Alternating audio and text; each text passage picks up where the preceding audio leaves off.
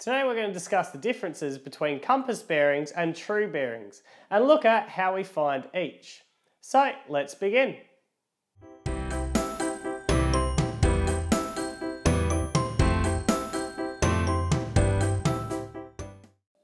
Now to get started, I want you to consider if we're walking out in the following direction in our compass, 30 degrees from that North Pole, and we need to describe that direction to someone else. Well, there's two ways that we can use to describe that direction that we're travelling. One's known as compass bearings, the other is true bearings. So let's start by looking at how we describe that direction with compass bearings. Now when we record compass bearings, I like to think of it as answering three simple questions.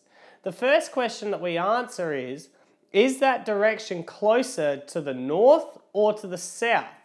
In this case, it's going to be close to the north direction. So we put down a capital N to indicate that we're heading closer to the north direction.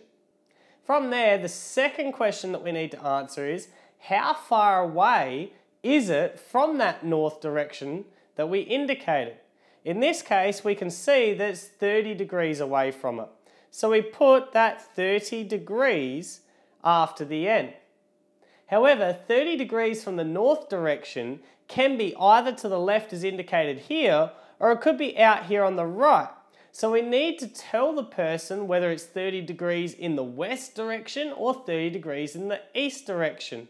In this case, it's in the west direction, so we put a capital W afterwards. So now we've successfully indicated that compass direction of which we're travelling. It's closer to north, it's 30 degrees from north towards the west. So let's erase that blue direction bar and have a look at what happens when we're calculating the true bearing. Now the biggest difference between compass bearing and true bearing is true bearing always starts at the north direction. It doesn't answer that question of are we starting from the north or the south. And the second biggest difference is it always measures its degrees in a clockwise fashion from its north star. So let's have a look at our diagram to explain what I mean by that. So what I mean is we always start at the north bar and we travel in a clockwise direction as I'm indicating here until we arrive to the bearing that I want to indicate. And what we want to indicate is how many degrees it is from that north bar in a clockwise direction. So in this case, we know that this whole circle should be 360 degrees. So the angle that I've indicated in red should be 360 degrees minus 30 degrees, which equals 330 degrees. So our true bearing is 330 degrees from this north bar. However, we also need to indicate that it is a true bearing, and we indicate that with a capital T afterwards for true. So what we've found here is the compass bearing of north 30 degrees west is the same as the true bearing 330 degrees true. So let's take a look at another example. Now let's revise our compass bearings. There's three questions that we need to answer. The first one is it closer to north or south? In this case, it's closer to the south. So we put a capital S here. The second question is, how far away is it from south? In this case, we've got it recorded, which is 25 degrees. So we indicate that here after the capital S. And the third question is, in what direction from south did we travel? In this case, we've travelled east from south. So we put a capital E after that. Now for our true bearing, we need to work out how many degrees it is in a clockwise direction from north. Now we know between north and south it's 180 degrees. So to find this, it's 180 subtract our 25 degrees, which is equal to 155 degrees. So our true bearing is going to be 155 degrees true. Now there is one more rule for recording true bearings that I haven't covered, and that is if the true bearing is less than 100 degrees, we still record it with 3 digits as I've shown. The only thing is our first digit will become a 0. But let's now take a look at, if we're given the compass bearing, how we convert it into a true bearing. We've been given the compass bearing south 35 degrees west. And I find the best thing to do in this situation is to draw yourself a compass like I've got here and put that bearing down.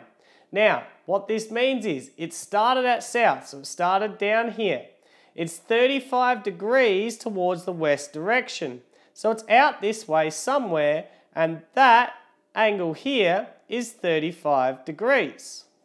Now the true bearing always starts at north, and we want to find how many degrees is it in a clockwise direction between north and the bearing we want to travel at. Now we know the degrees between north and south is 180. In this case, we're adding on an extra 35 degrees. So therefore, the true bearing here is going to be 215 degrees. So our true bearing is equal to 215 degrees true. But what if we're given a true bearing and we need to convert it to a compass bearing? Now you'll notice here that this true bearing is still given to 3 digits even though it's less than 100. We just put a 0 at the front. But let's start the same way we started previously, drawing this bearing down on our compass. Now we know that true bearings always start at the north and travel in a clockwise direction. So we need to travel 75 degrees in this clockwise direction here. So we're going to be traveling out this way somewhere, and the angle here is 75 degrees.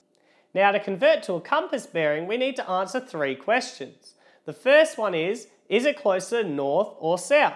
In this case, it's closer to north, and we write that down. The second question is, how far away from north is it? In this case, it's 75 degrees. So we write the 75 degrees and put that down. And finally, the third question says, is it 75 degrees in the west direction from north or the east direction from north? In this case, it is in the east direction. So we put a capital E afterwards to indicate that. So we've now found that 75 degrees true is equal to north 75 degrees east. So let's quickly revise with compass bearings versus true bearings. Now with compass bearings, we need to answer 3 questions. The first question is it closer to north or south? And we record that down. The second question is, how many degrees is it from that north or south we just indicated? And we record that down. Then we answer the third question is, in what direction, either east or west, is it from the north or south that we indicated from question 1? And we record that direction down. True bearings, on the other hand, always start at north as their starting point, and they want to know how many degrees it is from that north traveling in a clockwise direction. They always write this degrees to 3 digits, even if it's less than 100. The first digit when it's less than 100 becomes a 0. And then finally, they identify that it is a true bearing they're referring to by putting a capital T afterwards. So now I'd like for you to have a go. In front of me, I've got a couple of problems here that ask you to record the compass bearing and the true bearing for what was given in the diagram. Then for question 2, there's 4 compass bearings given to you, and I'd like you to convert all these 4 to true bearings.